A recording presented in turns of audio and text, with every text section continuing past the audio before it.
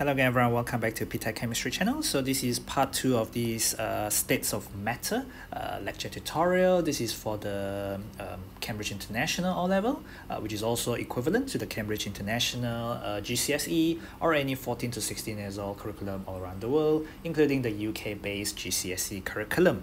So for this bit of the learning objective, candidates, meaning these 14 to 16 years old students, you should be able to describe and explain. So these are detail, so you need a bit of details, and this is in terms of kinetic particle theory. So the last bit of the lecture tutorial, I mentioned about kinetic particle theory, which means you must talk about what happens to the particles.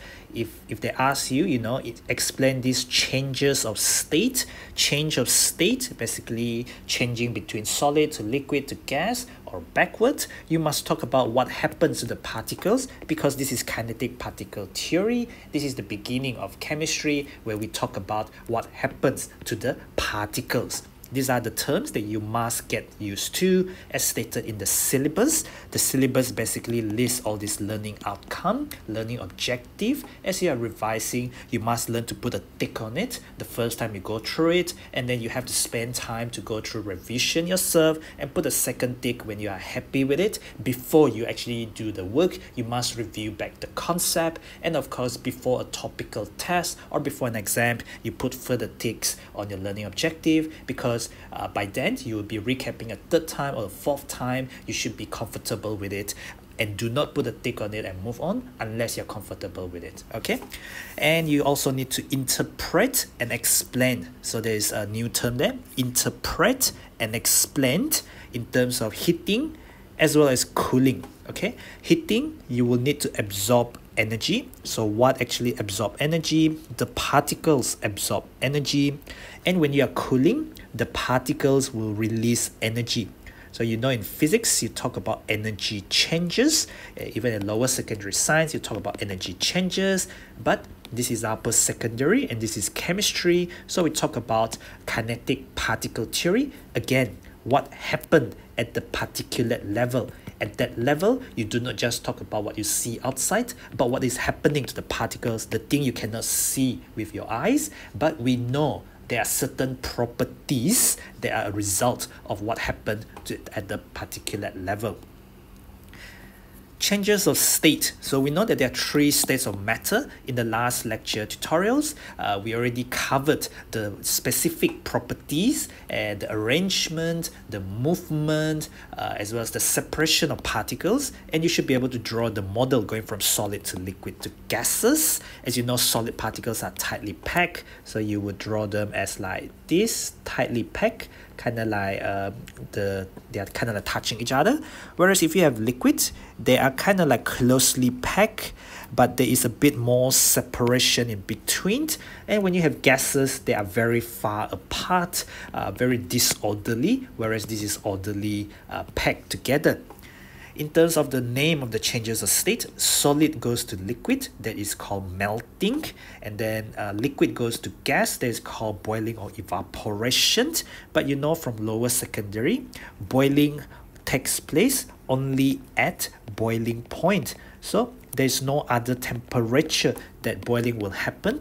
But evaporation, you can leave your wet clothing, wet laundry outside on a hot day, and the water will evaporate away, and you will pick up the dry cloth afterwards. So obviously the water turns into gas, it escapes, but then the sun is not exactly boiling the water, it simply evaporates off the water, because evaporation happens at any temperature below the melting point. So there's the main difference between boiling and also evaporation is to do with the temperature at which that happened.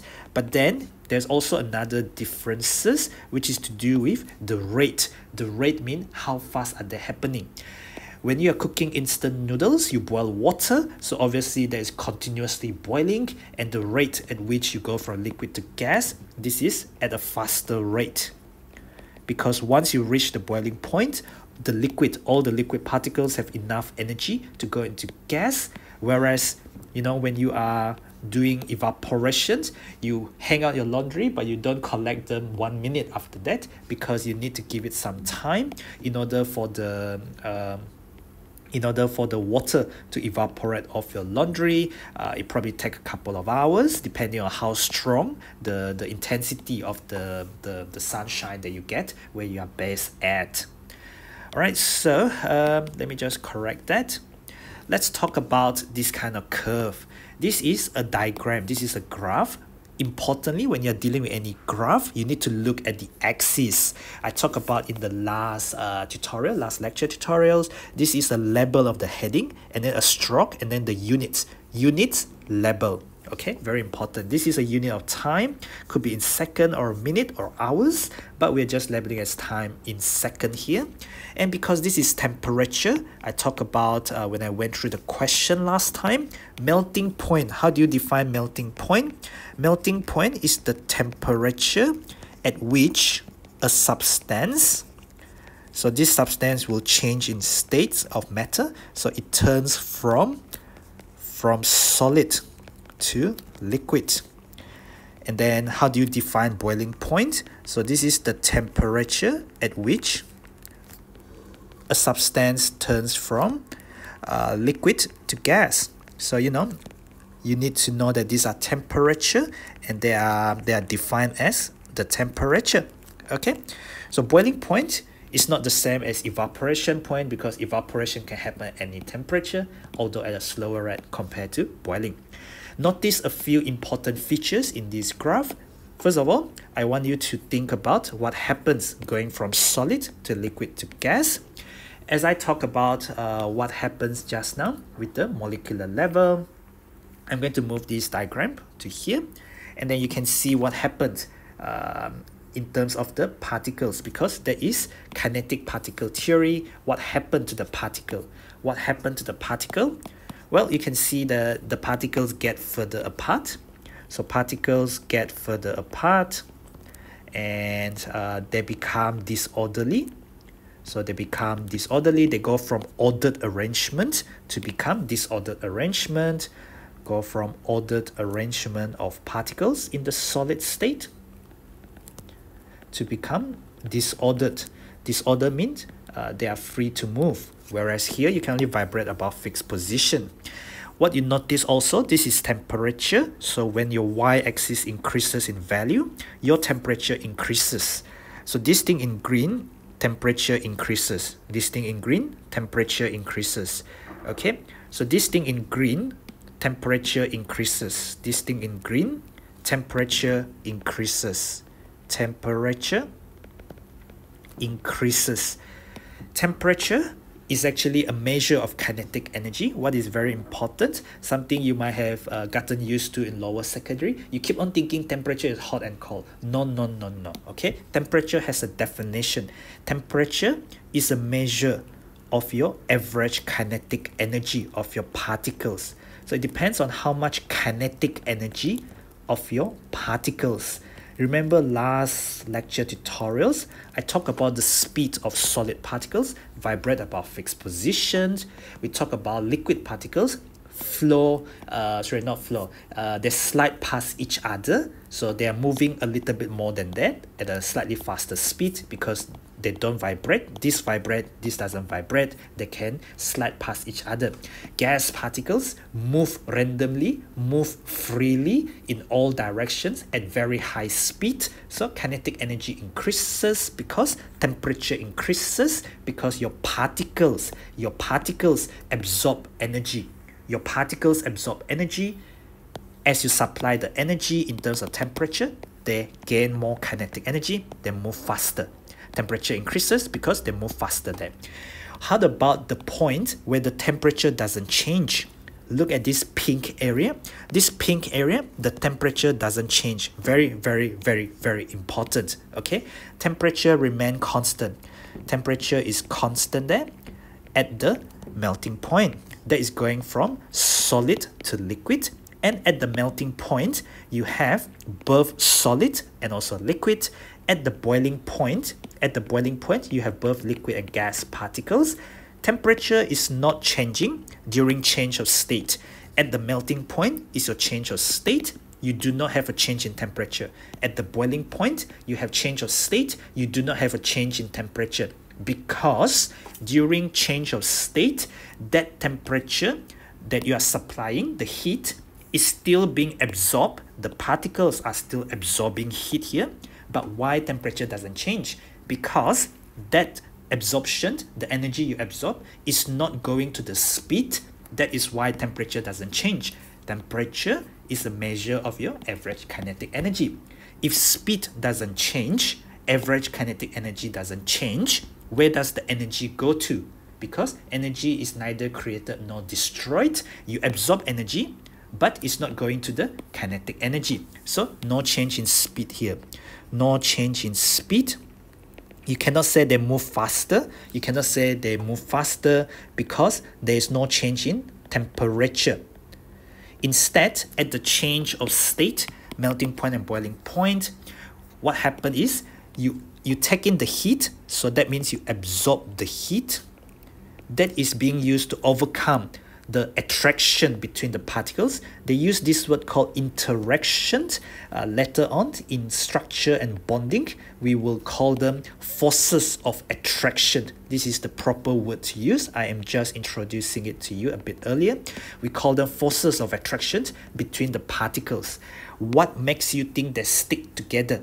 They stick together not because of magnet, but because there's forces of attraction between the particles, and you are overcoming the forces of attraction that make them tightly packed, so that you are separating them further apart. And then from liquid to gas, you need a lot more energy to be taken in, to be absorbed, in order to separate them even further apart. And that is why boiling usually takes a bit longer than melting point, because you need a lot more energy to convert, well, to separate them a bit further compared to, you know, going from solid to liquid. Okay, but you melt first before you go to the liquid state, and then you boil, and then you can go to the gaseous state. This is called a heating curve, because you absorb energy.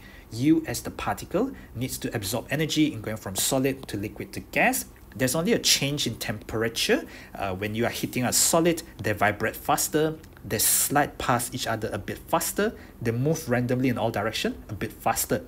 But there's no change in temperature at the melting point. There's no change in temperature at the boiling point. Because there's no change in temperature, we call it temperature is constant. There is no change in speed, no change in kinetic energy, because the energy that you're absorbing is being used to overcome or to break the forces of attraction between the particles. Overcome means to break the interactions or the forces of attractions between the particles. That is why, you know, there's no change in speed there. Instead, the particles are slowly separating apart there. You get both states of matter during change of state. And what actually happened also is, I forgot what I was going to say already. But anyway, let's move on. This, on the other hand, is called a cooling curve. So a cooling curve is the opposite of heating curve. Going from left to right, you can hopefully see that as time progresses, it goes from gas to liquid to solid. I am just going to copy paste some diagram, which are what happened to the what happened to the particles. That is called kinetic particle theory, because it is what happened to the particle. You must be able to explain kinetic particle theory in terms of what happened to the particles. Should probably use blue color to be consistent.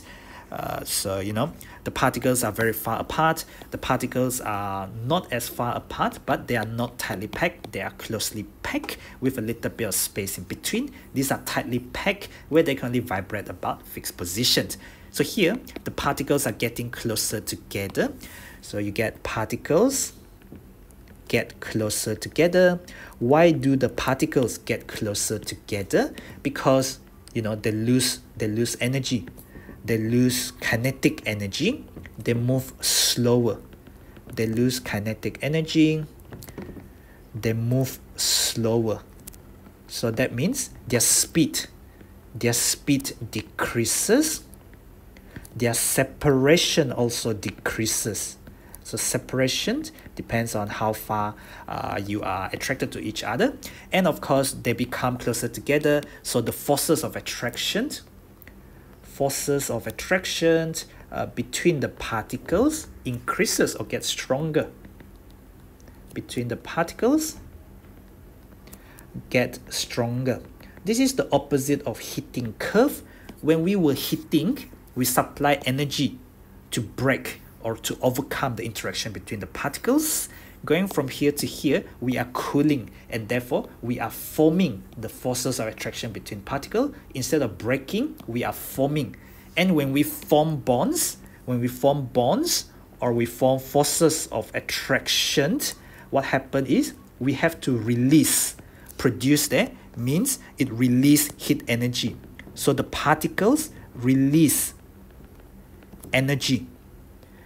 It's the opposite of heating curve.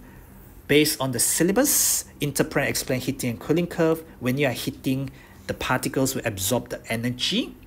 Whereas when you are cooling, the particles will release the energy to the surrounding, the outside. Okay, what we see from the outside, then we need to explain in terms of what happened to the particles. That is called kinetic particle theory. Again, boiling point, they call this boiling point, even though we call this condensation, because condensation is going from gas to liquid. But it is the exact same temperature as going from liquid to gas, because we are just interconverting between the states. Melting point is equal to the freezing point because they are equal and opposite. For freezing, you're going from liquid to solid. Remember that anything could freeze if you are a pure substance, and then melting point is going from solid to liquid. They happen at the same temperature, but it's just equal and opposite. The same idea applies to what I had explained previously for heating curve. The temperature will drop, the temperature will change in this green bit here. The temperature changes because there's a change in speed. So there's a change in speed for the green one. So if I just draw green one like that, so speed decreases, kinetic energy decreases, and temperature drops. Okay, because temperature is a measure of your average kinetic energy of the particles. Now if you look at the pink color one, temperature is constant. So temperature constant, that means no change in temperature, therefore no change in kinetic energy. Okay, no change in kinetic energy there. All right. I think that's pretty much everything that I need to relay on heating and cooling curve, which is the main bit in this part of the curriculum or the syllabus. Of course, you can read through the rest of these where they're just explaining or re-explaining what I have just mentioned about where there's a change of temperature, where the temperature remain constant. But what is important is what happened at the particulate level, is that when you are doing cooling, the particles will release energy, and therefore the temperature drops. Whereas when you are doing heating curve, the particles will absorb energy, and therefore they have to, the particles get further apart, and you overcome the force attraction between the particles because the energy absorbed is being used to break the force attraction between the particles. They are not moving any faster during changes of state, just like you are not moving any slower when you are at the change of state at this interface. That's why temperature is not changing, because there's no change in speed, no change in temperature, no change in kinetic energy. But of course, beyond that, then you will get slower and slower moving because your temperature keep on dropping there. Alright, so thank you for watching. Don't forget to click the button on the bottom right to subscribe to the channel, and follow me at ptet.chemistry. That is at ptet.chemistry on Facebook, Instagram, Twitter, and Telegram. And I'll see you in the next lecture tutorial.